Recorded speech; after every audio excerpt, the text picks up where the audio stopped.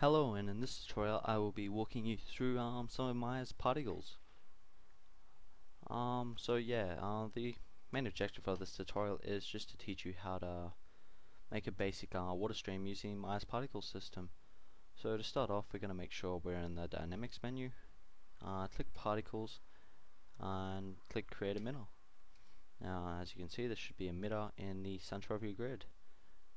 Okay, so what I'm just going to do is I'm going to go down, I'm going to click Show, turn off my grid, and I'm going to change my frame to 5000 just so I can see my particles play out over a larger span of time. If I click the play button, you will see pretty much just what the basic emitter does. It is emitting particles in a spherical direction. They live forever, and I believe the count is at 100 particles per second. So we're just going to stop that there. Control A and open up the attributes menu. And this is pretty much our basic attributes for our particle. We have our emitter. Okay, this is what we're going to worry about first. The emitter type at the moment is Omni, so Omni pretty much just represents the spherical shape it's taking. We're going to go through and we're going to change that to directional. Now, if you play that, you will see it's traveling along the one direction, which is defined in the distance direction attributes.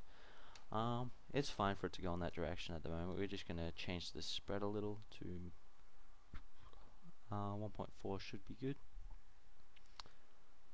Okay, yes, I'm happy with that. We're going to reduce the rate at which they come out, and we're going to click scale rate by speed, so this should speed them up a little.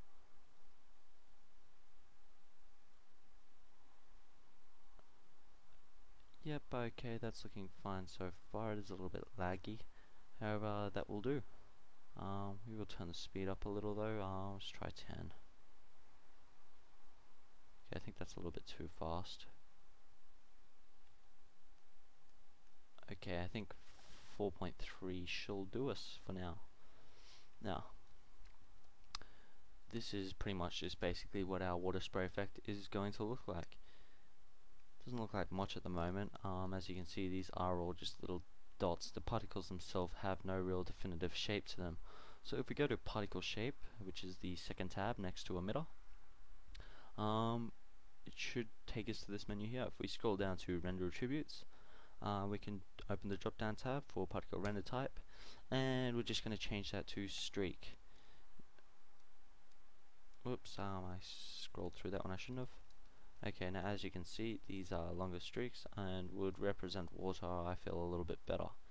However, these are a little bit too long, maybe not thick enough, so if we click add attributes for current render type, it will give us pretty much the attributes to edit the way these streaks look. So I'm just going to change the line width to 3.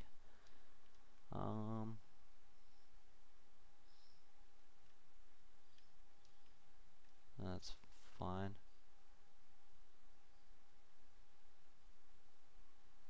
And 0.8. That looks good. I'm happy with that for now, I think. So if we play that back, we can see that they are streaks of water, and they look just a little bit more realistic.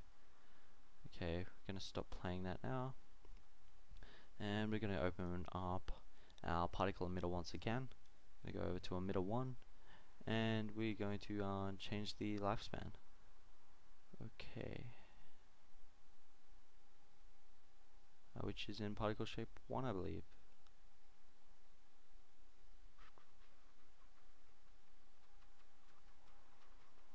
Okay, so under lifespan attributes, at the moment it said live forever. We do want these particles to disappear after a while, as they will start to really lag up the scene.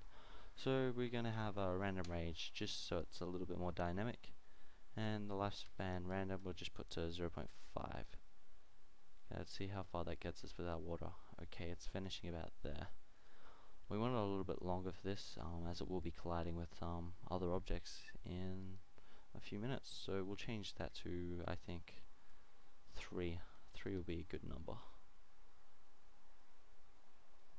This pretty much just makes it last 3 times as longer. Okay, change that down to 2.25.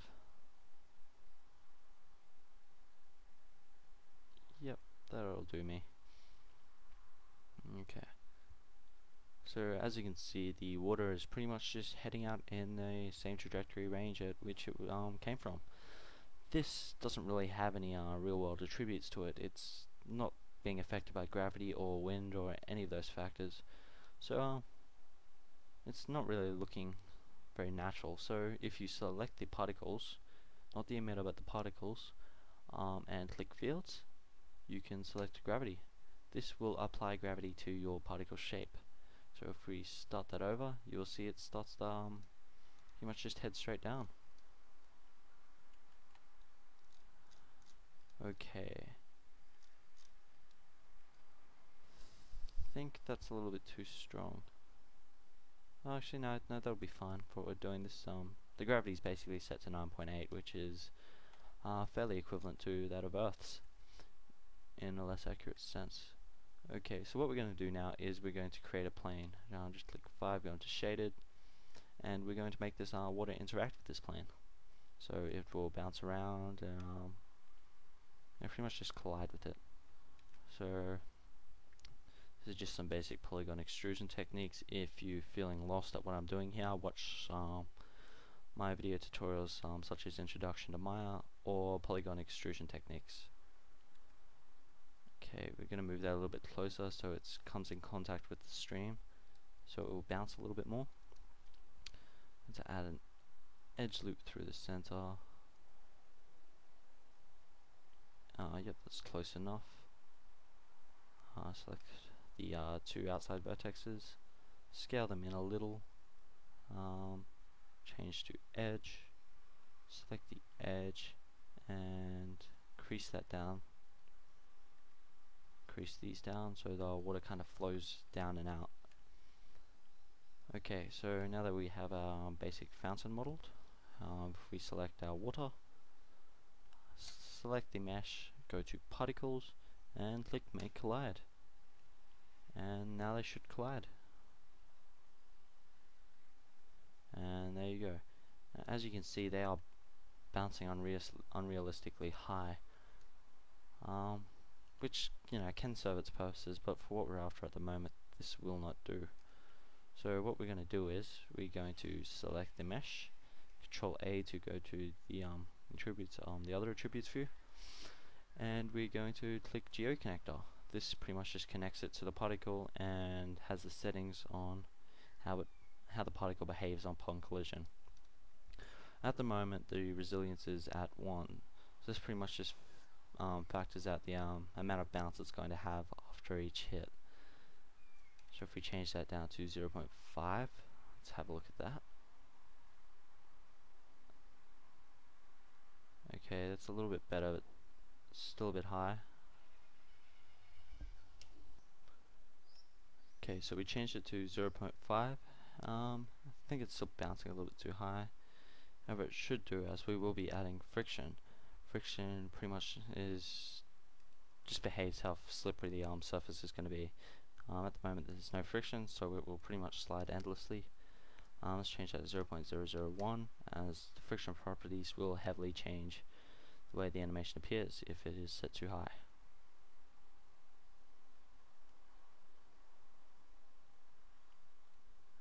Okay, we will have to reduce the resilience. 0.4. Yeah, 0.4 is looking a lot better.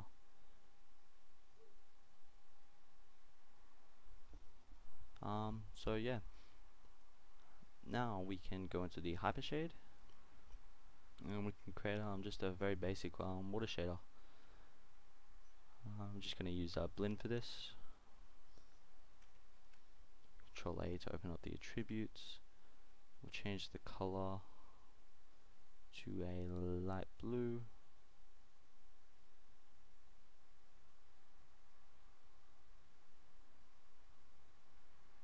Transparency, we'll set that fairly high. Ambient color, fairly high. Incandescence, we'll leave that at what it is. Turn translucence up. Eccentricity, we will keep that low, as water generally has a finer point of light contact. Specular roll off,